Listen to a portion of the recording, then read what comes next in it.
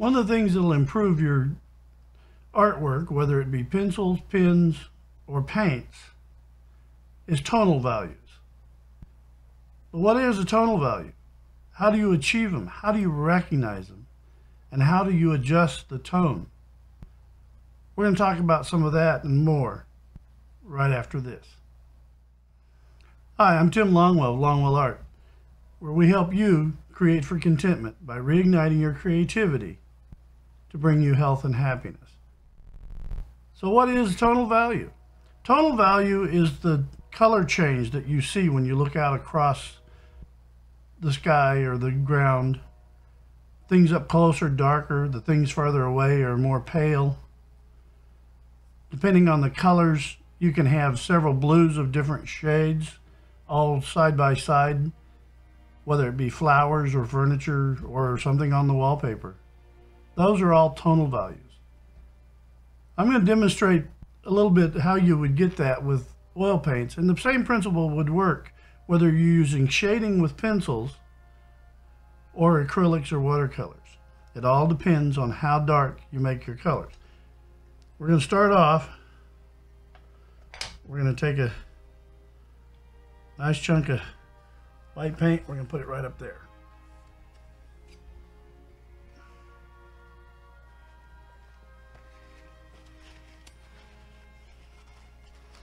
And then we're going to take a nice chunk of black paint, and we're going to put it right up there. Now those are your extremes in your tones, your light and your dark. The best way to get and figure out your tonal values is to make yourself a strip somewhat like this. So you'll take half of your white,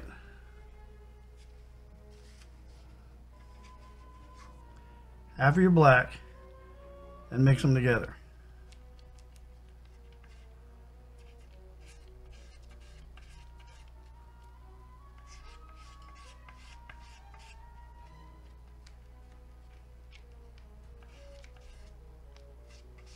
And you'll see it starting to turn gray.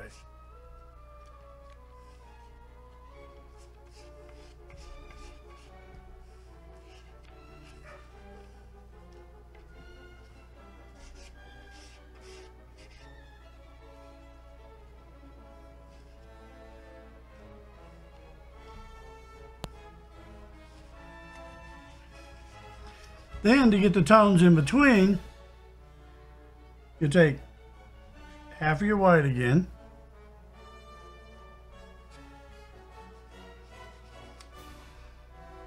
take an equal amount of your center tone and mix them together.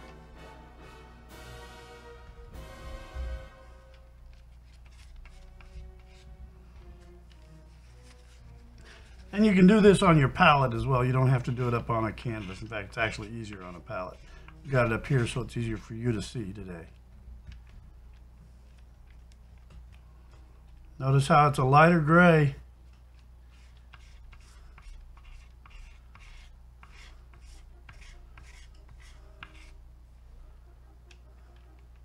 It's lighter gray than that one.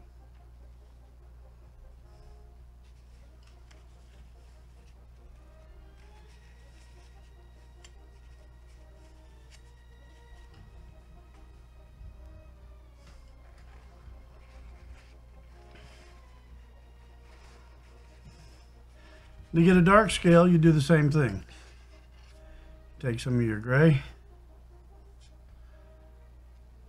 some of your black of equal amounts, and you mix them together. Notice it's not black, but it's not a 50% gray like that, so it's a different tone quality.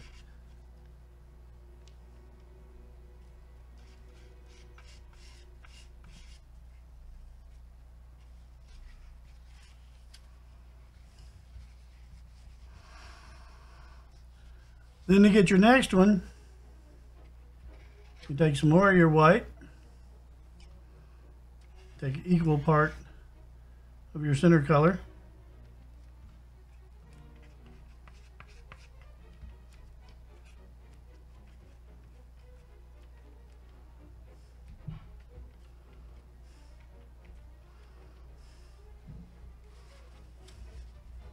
It's not white.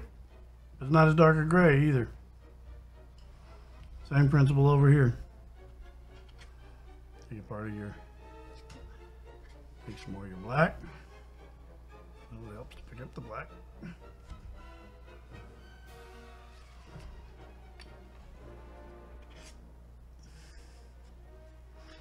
And such is the life of painting.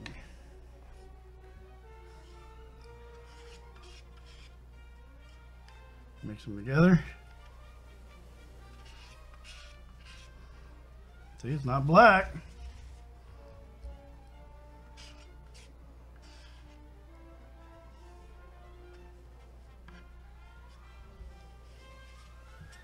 It's not the same color as this one either.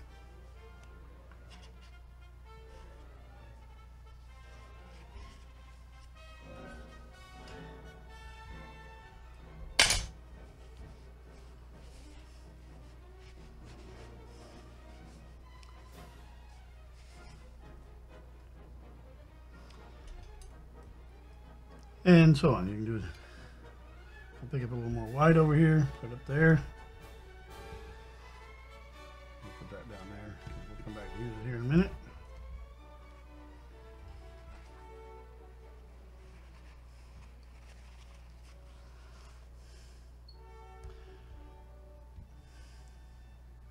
We'll take some black. Make sure we got an equal part of white. I'm going to stay up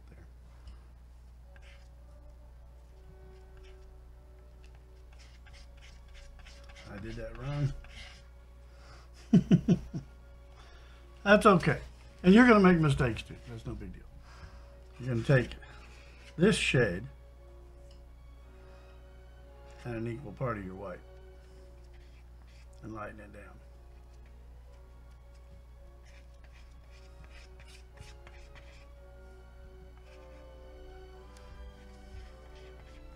And what I'm using to mix this is what's known as a mixing palette knife. And we'll get into palette knives later as we use them more and more. But this is the one you'll see most commonly for mixing. Another type you'll see that's used for mixing is this little spade like this. It's called a trowel. I'll give you a good look at it there. And the trowels come in different sizes. As you can see, the shades just keep getting lighter towards white. And you can take this as far down as you want, and you can do the same with your black.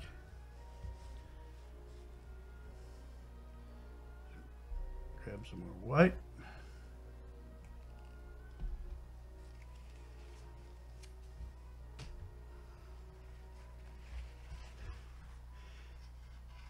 Equal amount of the previous color. Eventually what will happen,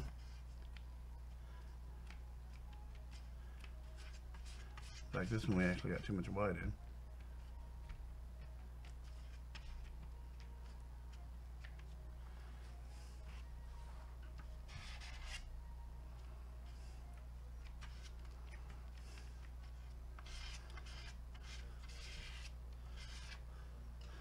So see that color there that I mixed actually goes in there. Very similar to this one.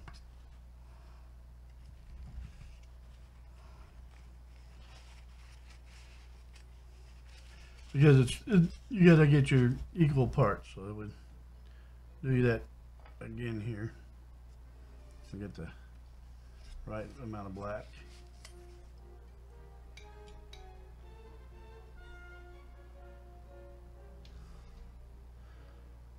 Equal amount of white.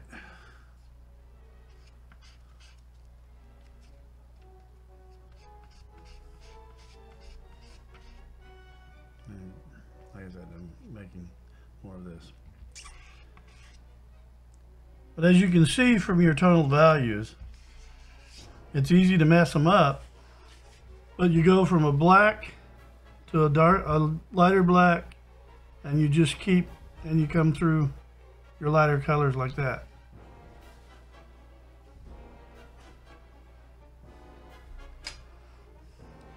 And that's how you make your tonal values. You start at your extremes, split it, and then to keep taking from each side, whether it be from your light side or your dark side. And as you bring those in, they'll taper down and change your tonal depth of color, either how dark or how light it is. And that's pretty much tonal value. Now you can do that with any color you want. It doesn't have to be black and it doesn't have to be white. You can do it whether it's a yellow, a blue, a purple. It's the same effect. Mix it on your palette. Start with a solid white on one end, your dark color on the other end. Make the same amount in the center. Usually the easiest way is to go half, and then half from here, half, and as you move in towards the center, you'll take half, like from half from here and here, gave us that, here, and white gave us this, here and here gave us this, here and here gave us this, and it's just same principle. You'll use tonal value, like I said, in just pretty much anything you're doing, but the advantage is it will bring life to your painting with the tonal value. Tonal value will make it seem more realistic. Because look in your yard. Are all the greens the same in your yard? You got the greens from your bushes and shrubs and trees and the grass and any flowers in the flower bed, the green on the stems and leaves of those. They're all different shades. New grass is a different color than old grass that's been mowed and cut more often than the new growing grass. The angle of light can be given effect by tonal values. For example, if you were looking at a darker painting, these colors would indicate the direction of your light. So basically the light would be as if it were coming from this direction to shine on the darker objects over here.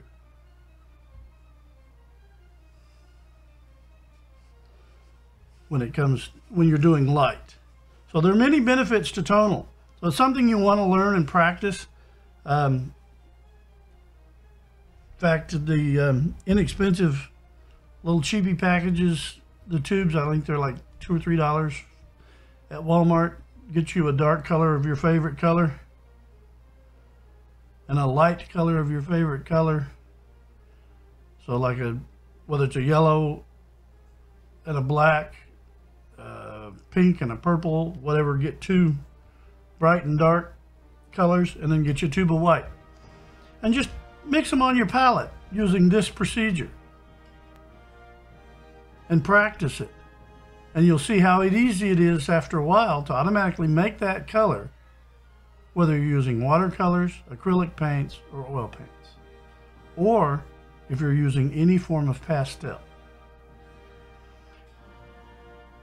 If you're drawing with pencils and pens, it will be your shadings. Practice what you're drawing. Make a light mark over here and a dark mark over here, and just slowly work on making your pencil lines darker to match your dark line here, starting from the light line, and work across. This won't work real good with the wax pencil. You make a light line like this, make a dark line like this,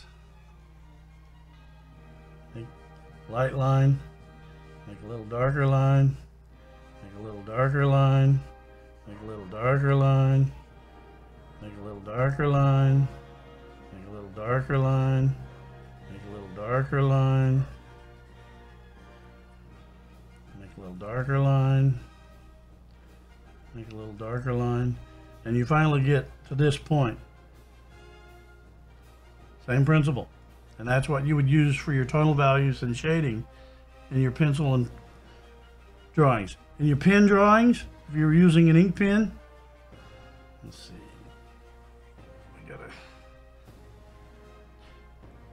you're drawing with a pen, you'd use lines across. So you just make lines across like that. That would give one shade. Depending on how dark you want your shading, you can come across like this the other way to add to that shading, because it'll fill in. You can go darker by taking those two angles and then adding a third angle. Add a fourth angle. It's called cross-hatching when you're doing that in drawing. And it'll slowly but surely, it'll get that darker and darker. And with an ink pen, it'll show up really fast if you're using any type of inks. That's tonal value. If you got any questions, be sure and drop them in the comment section. I'll be glad to answer them for you.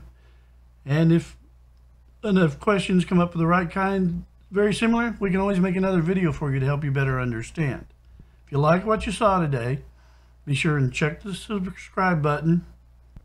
Hit the little notification bell so that you get the notices when we upload a new video or go live for you. Check out the videos over here for more hints, tips, tricks, and such from other videos. If you'd like to check out some gear or maybe get your own Create for Contentment t-shirt, check out our website at longwellart.com. And we'll see you next time on Create for Contentment. In the meantime, you be sure and have fun.